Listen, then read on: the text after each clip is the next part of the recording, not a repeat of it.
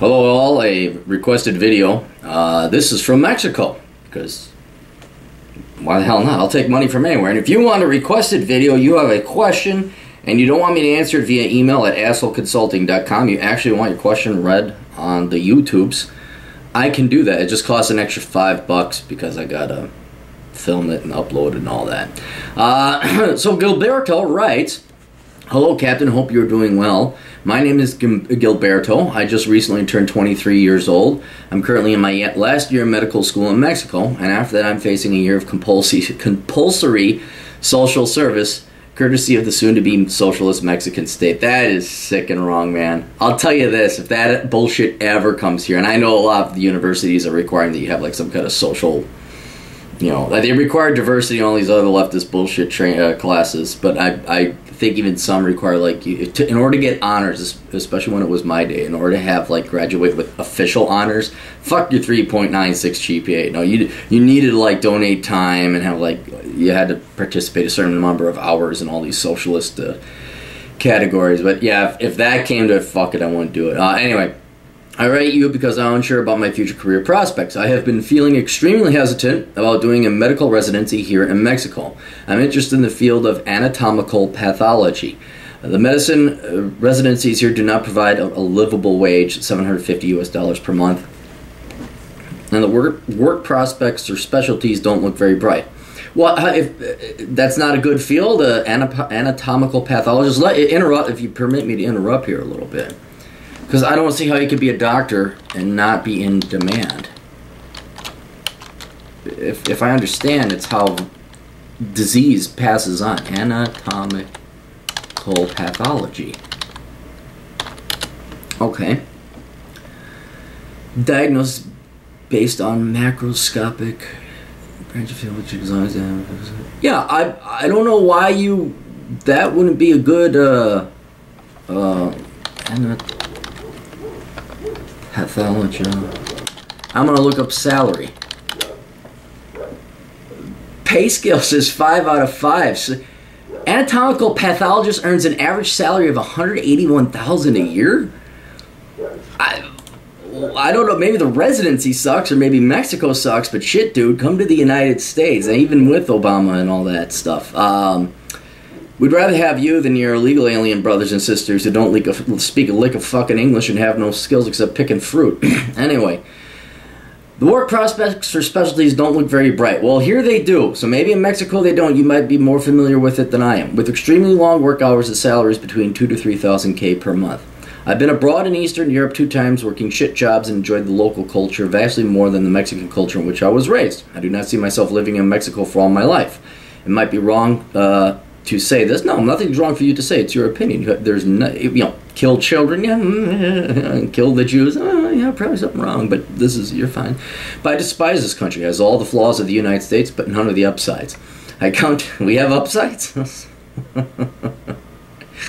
I count the days to expatriate. I have been tinkering with electronic textbooks and parts for the electronics store for the last 6 months in an attempt to learn something about that field and possibly become an entrepreneur. Question: should I suck it up, become a pathologist in Mexico, and then leave the country, or should I focus my energy on becoming an entrepreneur in that time scale? 2, I have an idea for a startup that I have been discussing with some electrical engineers in Houston. It involves the creation of a fairly cheap prototype of medical device, $3,000 US. The details are fairly technical. Should I concentrate in trying to create my prototype myself, learn electronics for another year or 2 on my own to do so, or try to commercialize what they have? Okay, here's the deal. With your career, 2 separate things. Well, 1, the answer to your overall question is you should do both. Okay? That's how doctors make big fucking coin. And it doesn't have to be anything fancy, but like, you look at Medtronic, and these doctors, they're doctors, but then they made heart defibrillator or pacemakers, and then they made real fucking money, like billions of dollars. Shit, I was on this boat cruise. There's a big lake to the west, well, west and south of me, but to the west of the Twin Cities called Lake Minnetonka, and there's like the lake where all the money is, and we went past the doctor's house who invented Breathe Right nasal strips. Regular doctor couldn't afford that house. I mean, maybe at the end of his life, but I mean, fucking huge. So I say you do both. because what you really got here is your career and then also your hobby, which you seem to have a real interest in. This is, again, my dual-prong approach. You always have your regular job, and you always have your entrepreneurial job. Yeah, it's going to suck doing both at the same time. I don't know, doing residency, if you're going to have time to do it. But I say do both over the course of your life.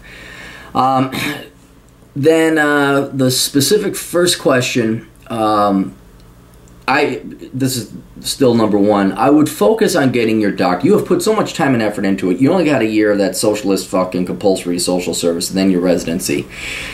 Do it in Mexico, or, and you know the field better, maybe go into another country to do your residency there.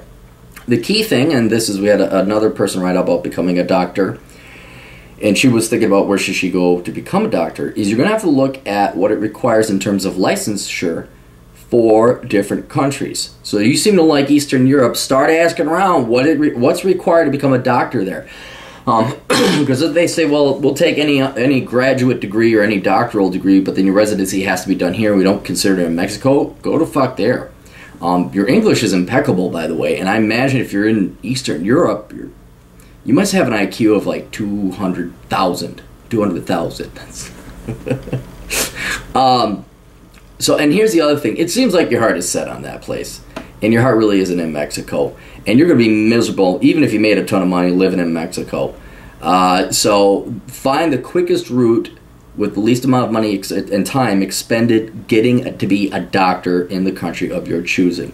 I think even with the EU, the standards may be universalized. I don't know, but consider that. Find out the country you want to go to and how you become a doctor there, and then figure out how you can take whatever time and money you've invested in Mexico to get there as quickly as possible. But don't give up on your entrepreneurial job. As for the prototype, you're not going to have that much time. I don't know how much free time you have. You could be one of those freaks of nature. I mean, well, your residencies here in the United States, you're just like sleeping at the hospital. They suck. That doesn't mean you won't have time. And, building prototypes, you need gear and equipment, because trust me, I would love nothing more than like rebuild cars. I really would. I don't have the money or the room or the garage for a garage and for the tools and all the stuff I need. I need like about $100,000 worth of tools and equipment in a garage. So it may be worth definitely $3,000. That's nothing. Now, one thing you may want to consider is like, Kickstarter or any one of these peer-to-peer or independent financing kind of deals. See if people are willing to finance you, and you could come up with the $3,000. But I'd just have them do it. Get the prototype out there. Because here's the thing. I know what you want. You want the intellectual stimulation of actually building the thing so you understand it. That's cool. That's great. But that's not where money is. Money, look at fucking, who's the guy? Not Bill Gates. Stephen Jobs. To quote Bill Burr, I don't think he created it. I think he says, I want all my music collection on that. Get on it. Look up Bill Burr with Stephen Jobs. Stephen Jobs was an idea man.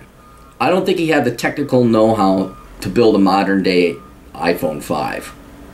And you don't have time to be sitting there soldering. It's appreciative. The engineers will applaud you and love you if you do know how to build one. But you're not fucking Tony Stark. And I don't mean intelligence-wise, you probably are. You don't have billions of fucking dollars that your dad left you. You don't have the time. So I would probably outsource it, make sure you got some really good legal contracts that they don't steal it from you. Consult the lawyer. But you're good. That's just how it is. If you can only focus on electronics 2 hours a day. That's better than what most people do in their lives on any hobby. So, yeah. Anyway, I hope that helps. So do both. Truthfully, I know you're probably in the thick of it, and this probably sucks, and you want all this work. You're only 23. You've seen no fruits of your labor, but just push through a little bit more. And this time, under the context of getting to Europe or getting to some place you really like. And man, you are going to be so much better set than most people. Me least of all. I mean, you're going to blow people out of the water, man. So, yeah, definitely do that. And then pick up some salsa dancing skills because the ladies like that shit. So, all right, we'll talk to you guys later. Toodles.